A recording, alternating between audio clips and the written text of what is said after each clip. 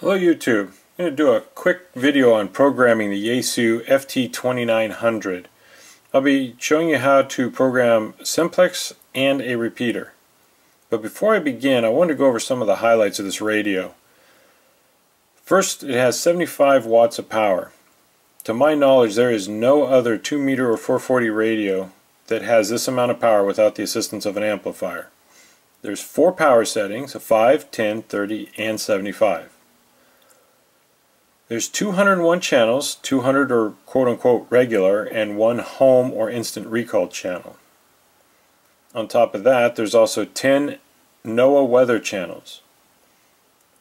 It also has an expanded receiver coverage of 136 to 174 megahertz.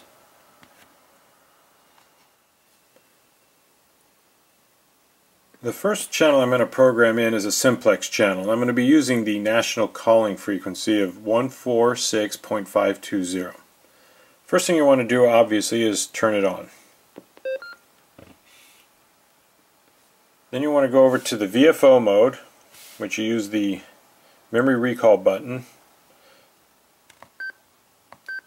Once you're in there, you can either use the knob to tune back and forth, but the quicker way is with the MH48 microphone that comes with the radio.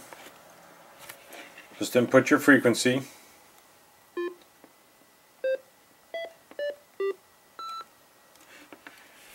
Once the frequency has been input, you're going to press and hold the MWD/MR button for about 1 second. You get a flashing number as I have here with the number 6. That indicates that the memory is vacant.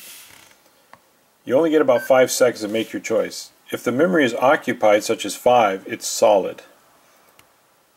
I'm going to overwrite 1 by putting it on the 2, press and hold. It's entered, and then press again to put yourself back into memory recall. And that's all there is to it for programming a simplex channel.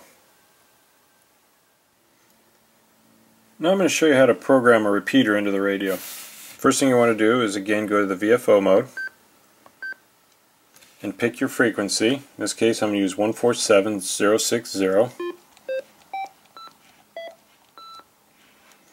Once you have your frequency set, you're going to press and hold the set megahertz button for 1 second.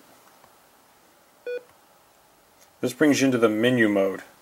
You need to go to menu item number 49, which allows you to pick your squelch type.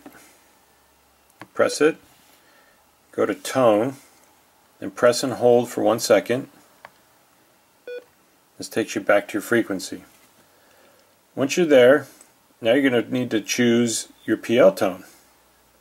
So you're going to again press and hold for 1 second the set megahertz button. Now you're going to go to menu item 52. Then press the set button again. Now choose your PL tone.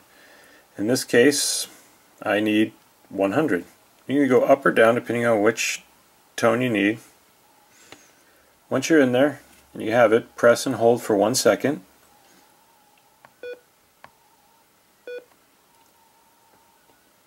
Now you're going to want to place it into a memory section. Press and hold the MWD/MR button for 1 second.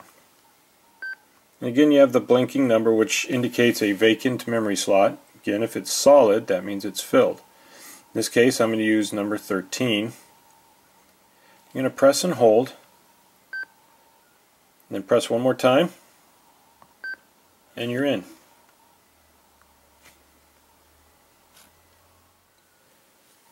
Now with this radio, you can also do alpha tags.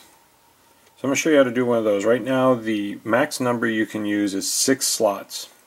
So you bring up the channel you wish to label, in this case channel 13. Then you're going to press and hold the set megahertz button for 1 second. That again brings you into the menu section. And we're going to dial down to menu 30, which is name set. Once you're there, press the set megahertz button again, so that you can start entering your letters and numbers.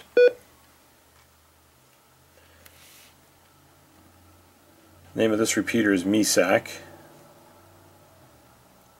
And once you're there, to advance to the next one, use the A in to go forward or the DW button to go backwards.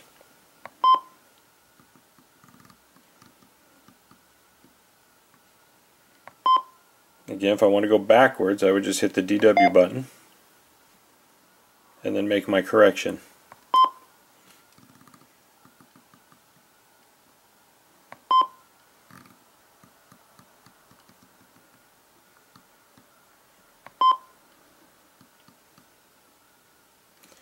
Then once you have all of them done, you're going to press and hold the set memory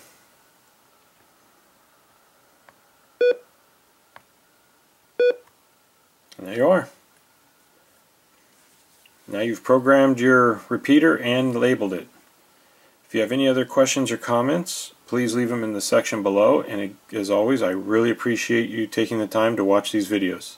If you have not yet done so, I would encourage you to please subscribe. Thanks.